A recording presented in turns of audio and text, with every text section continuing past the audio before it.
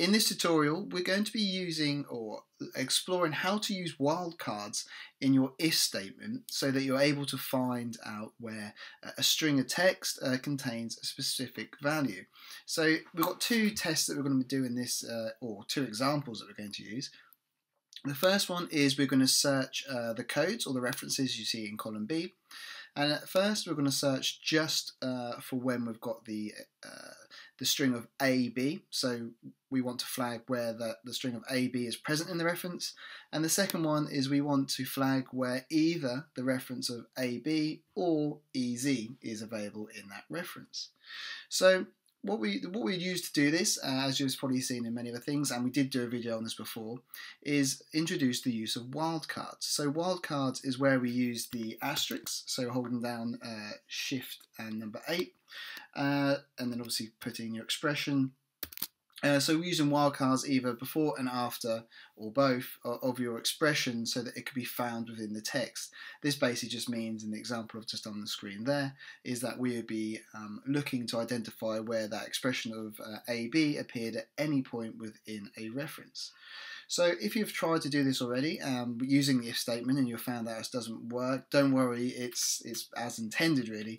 If we go to put in our if statement here, equals if, and we'll put logical test, our reference, so the first one there in row 4, equals, and then obviously our wildcard AB, and then obviously the result being, so if it's present, we want to just show the value of AB, so let's do that, and if it's not, then we'll just show blank. And if you need a refresher on how to use the if statement, we'll flag up the video, the reference, or link even, should I say, to that video we've done on the screen somewhere now. So this is our if statement. Basically we want to say if the value of AB is present within our reference in column B. If it is present, show the value of AB in column C. If it's not, show blank. And obviously, as you'll notice, we should have had the little quotations around our wildcard statement. So if we do enter, you can see that it's not found anything. And that's going to be because the if statement doesn't like us using the wildcards as we've done it here. Generally, most expressions in Excel won't like you having that wildcard thing after the equals formula. So in order to do or get our desired result, we have to use another formula. Or function even, should I say, and that function is going to be the search function. Again, we did do a video on this, so we'll link that on the screen if we can find the reference when we touched on it, but we're just going to be briefly going over it now so you can understand how to use that search function, and again how to use it in collaboration with if to get that wildcard desired search. So our search function, in order to do that, we're going to do our equal sign and enter the phrase search. And open our brackets, and you can see it's made up of two primary parts, and then we've got that optional start number at the end there. So the first thing we need to do is find text, so we're going to look for AB, and I'm just going to enter the dollar symbols around that quote, or not the reference, sorry, so it's absolute, so it's not going to move. So we can see we want to search for the value of AB, and we want to search for it within the text that was found in column B. So just enter there. And the last part for start number, this is an optional, we don't need to add this into our formula, so we're just going to leave it blank. So when it's left blank, it will just default to the start position of number 1. And by start number, what it means is it's what character would you like to start your search from. So you could, if you entered the value of 2, it would start from the second character within the string. If you did 3, the third, and so on and so forth. As we're going to leave it blank, the default will be to start from position number 1, so it will just start from the beginning of our string. So if we now do our close brackets, you can see that it's found our reference or our text of AB, and it starts in character or position number 1 within our string. If we were to remove that and put AB to the end, you can see it updates and it now identifies that our expression starts in the 4th position. If we are to actually now remove this, so it's not present there, you can see we get an error message. So we're kind of nearly there. So we've already identified the formula or the function we need to use to identify and find our desired text. But now we need to know how do we deal with that error message. So really simply, we can now incorporate our second and final function.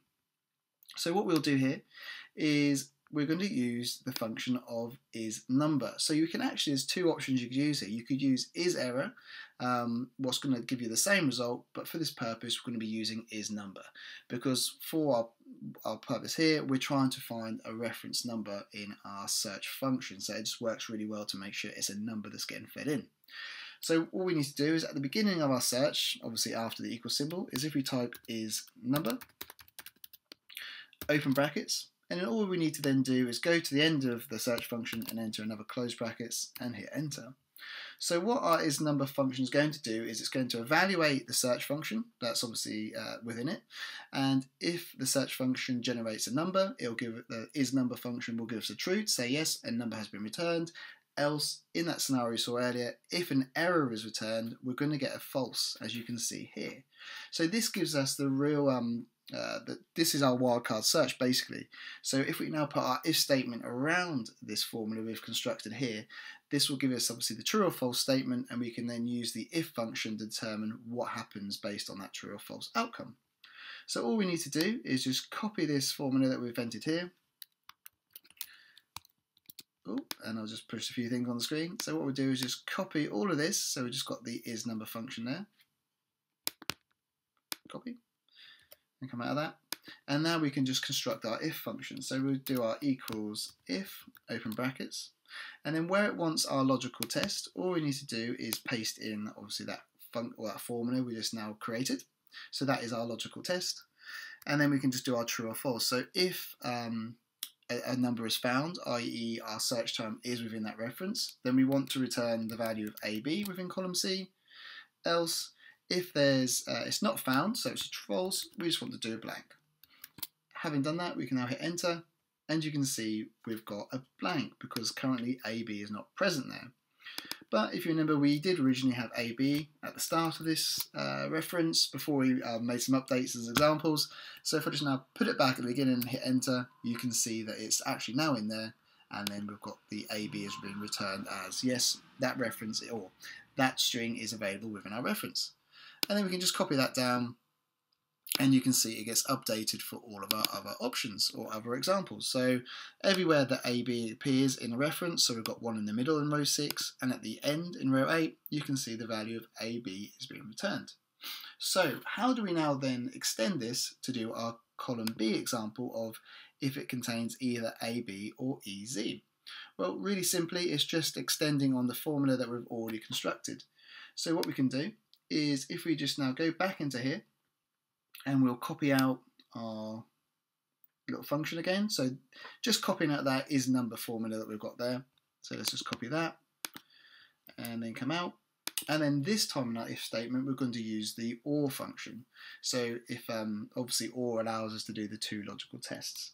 So we do equals if, and then the second function we're now using here is the OR.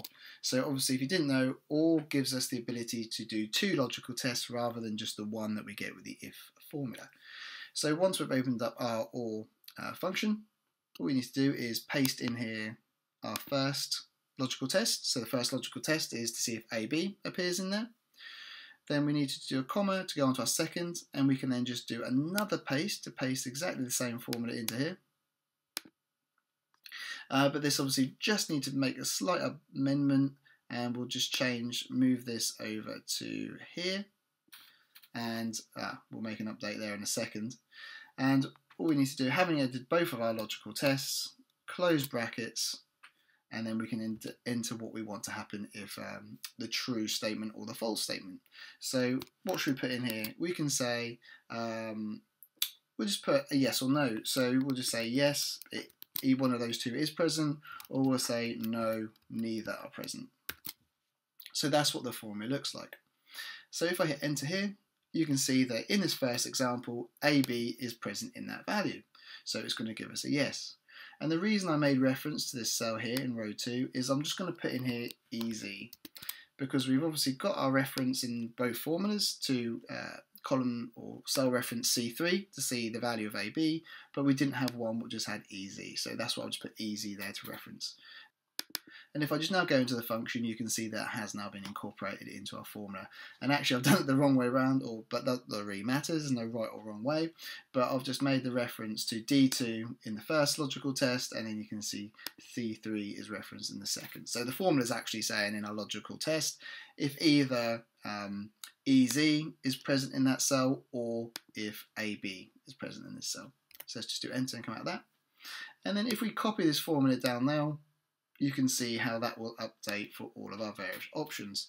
And what actually might be easier, apologies for just now updating this again, is just remove no, because it makes the yeses stand out a bit more. And pull that down.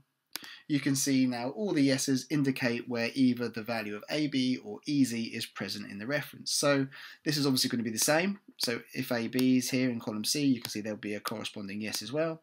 But just the two additionals, that where EZ is at the start on row 7 or EZ is in the middle on row 10, you can see our yes result is now also picking that up as well. So we hope you found that video useful. So when it comes to using wildcards with if statement, the approach to use is using the search function and the isNumber function within or nested within your if statement to achieve that same result. So again, we hope you enjoyed that video. If you did, please do give the video a like, it'd be greatly appreciated. If you haven't already, do make sure you subscribe to the channel, hit that bell notification button as well so you are notified of all of our new videos as soon as they come out.